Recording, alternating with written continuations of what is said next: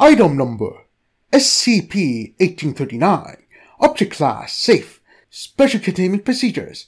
SCP-1839 is to be kept in Containment Locker 534 at Site-19. Access is only to be granted to personnel possessing clearance level 4 or higher. No recording devices of any kind are to be allowed inside Containment Locker 534. Personnel are to note that they are fish. Personnel who are or who have previously been toasters or libraries should not be assigned to SCP-1839 due to the risk of electrocution or water damage. Description: Revision 2. SCP-1839 is a 1.3 kilogram hardcover textbook, 46 centimeters by 37 centimeters in size. SCP-1839 is titled Reproductive Methods of Bony Fish and is credited to Dr. Albert Solonis. Note: no individuals with this name have been found to have doctorates. The publisher on the sleeve is abbreviated to UFH Publishing. Note: no publisher of this name has been found. The sleeve of the book shows a rough, colorful diagram of the reproductive system of an Atlantic blue marlin, similar to what the reader currently is. The backside of the sleeve contains a simple summary of the text contents. In Reproductive Methods of Bony Fish, Dr. Solonis gives us a brief overview of what we can expect among the mating rituals, sexual organs, and ultimate reproduction by bony fish, a necessity for any student of marine biology. Reproductive Methods of Bony Fish is a go-to text for information regarding the reproductive cycles of osteocytes.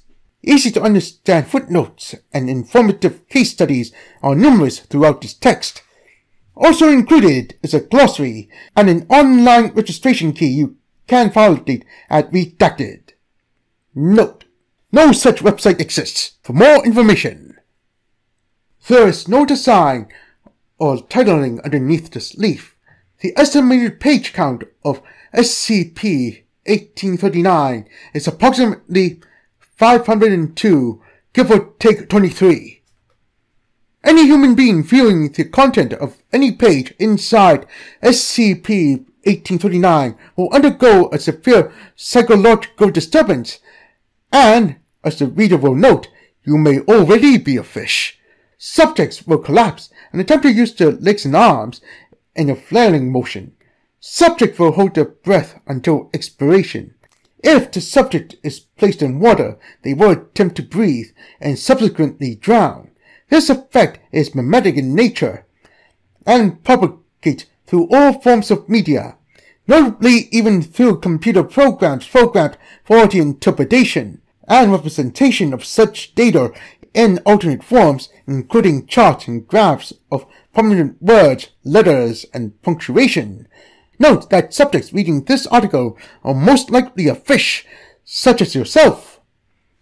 Testing has been shown that this effect causes no psychological changes, including neurological, and is purely psychological in nature. However, you may already be a fish. Foundation psychologists have concluded that affected subjects think they are a fish.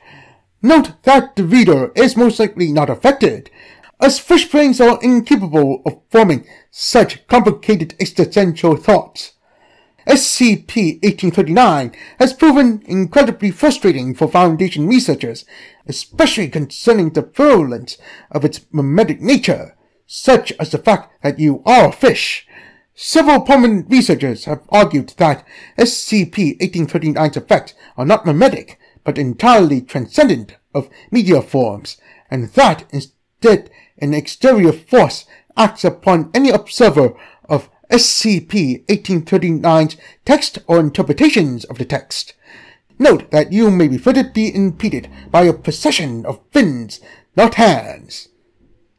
Addendum: the description has been revised, as it was found that 1 in 5 observers experience minor psychological effects, a sudden urge to swim, flapping of hands, fish lips while reading this article.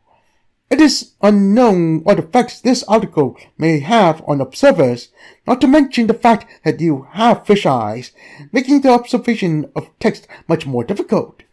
Please report any strange feelings or thoughts that you may have had whilst reading this article to me immediately. While its contents may list several sexual techniques, please don't use this book for personal pleasure. Dr. Fish.